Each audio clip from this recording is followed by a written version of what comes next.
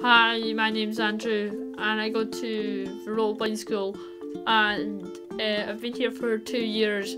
I read a lot and I write poems and books and music.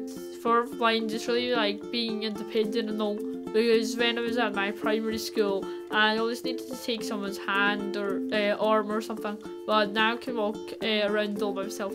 My favourite subjects are drama, music, and English. In my class, there's my friends Stephen, Namara, and Christina. It was really easy to make friends here.